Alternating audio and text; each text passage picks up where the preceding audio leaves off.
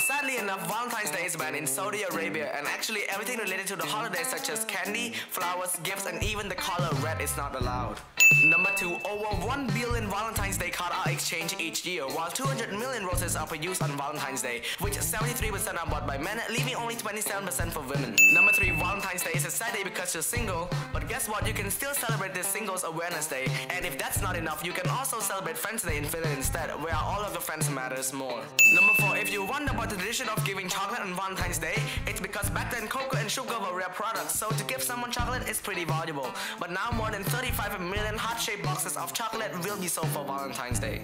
Number 5. The heart symbol was created in the 7th century BC in Syrian Libya, which represented seeds or the fruit of the silphium plant, which were popular for preventing pregnancy. But still, the usual month for the most babies are born is in November, and that's about 9 months after Valentine's Day.